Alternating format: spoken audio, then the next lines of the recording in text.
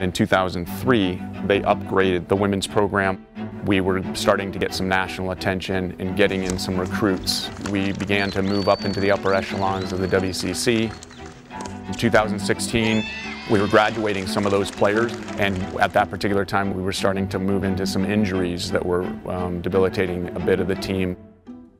When myself and Sean started to take over on the women's side, that was probably one of our first solving points. How are we going to solve the injury rate? The team was deep, but we were not necessarily playing the best players every single match.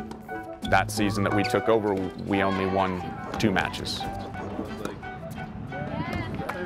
We wanted women that wanted to build and really put tennis as a priority. And that was part of the recruiting process, to get somebody that was more into tennis and really make that a pinnacle part of what they do. I think it was definitely like a transition, and it needed to happen in order for us to get to the next level.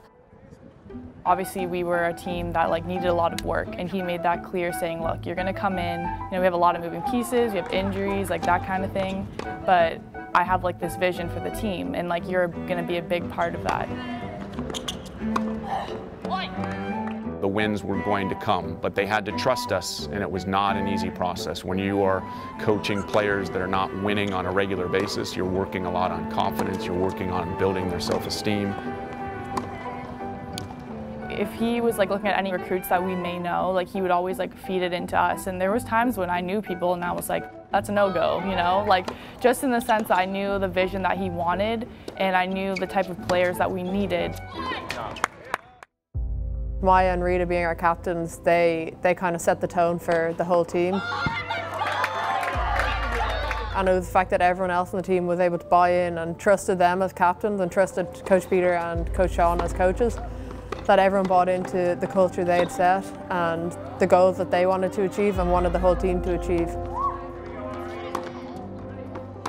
We added some talent, but we also added, again, this feeling of caring for each other. And I think they began to look around the room and kind of recognize that and truly support each other. He really cares about who we are as people, and that is what has just created such a positive and lush environment for where we've all grown so much. That's where we've been able to get these amazing results and grow from being a bottom-ranked team to top 70 in the country. That doesn't just happen off a whim. That's true, genuine love for your players and for the people that they are. I think in the past couple of years we feel like we've gotten it right in our formula.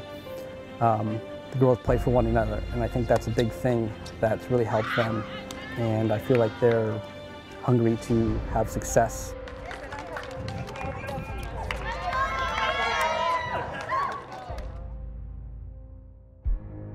We've been in this situation before. Keep that energy up.